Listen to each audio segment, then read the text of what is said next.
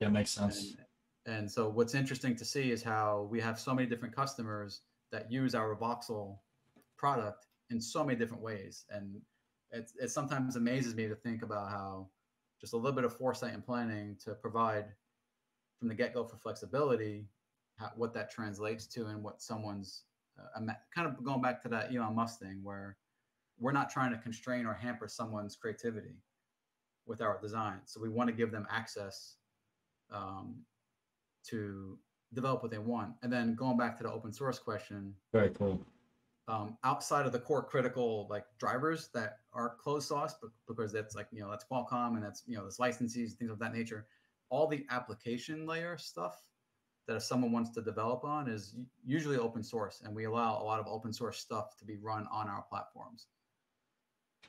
And so it kind of helps make so we address both that open source market. We have some customers may want closed source, they want to develop their own stuff, and that's fine. And then all of our stuff's made in the U.S. And so That's awesome. that's kind of our marketing shtick.